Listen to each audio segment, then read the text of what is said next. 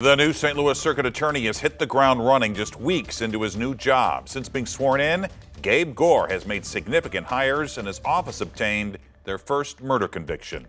Thanks for joining us. I'm Mike Bush. Ann Allred has the night off. Gore replaced Kim Gardner, who resigned from the job in May.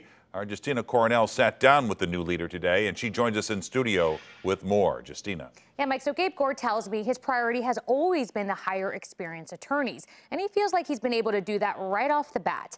Now the goal is to go through hundreds of cases that are in limbo.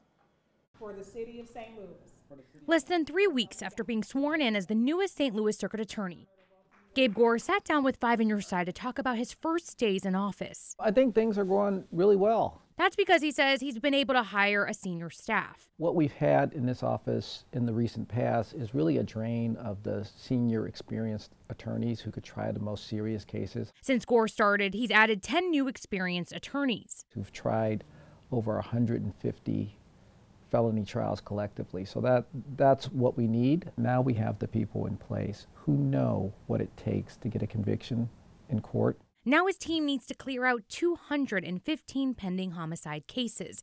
Gore noted some of these have been stagnant for 3 to 4 years. In essence, what's happening is that process was delayed a little bit, or delayed during the prior administration. Those tough decisions weren't being made, and so we're having to make them now, and that's what we're going to do.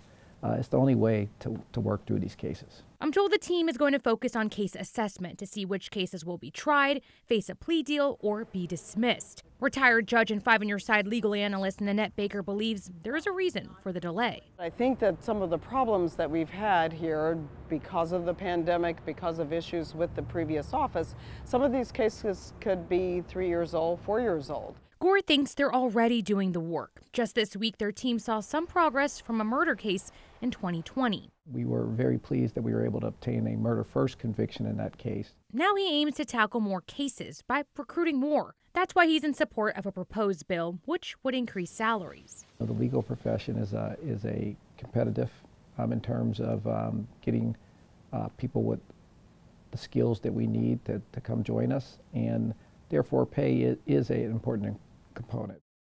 Just this week, 2 people started important roles in the office: chief of the homicide unit and chief of the warrant office. One of those hires is Mary Pat Carl. Now, she previously worked for the Circuit Attorney's office for 14 years, including 2 years as the current role she's in, which is the lead homicide prosecutor.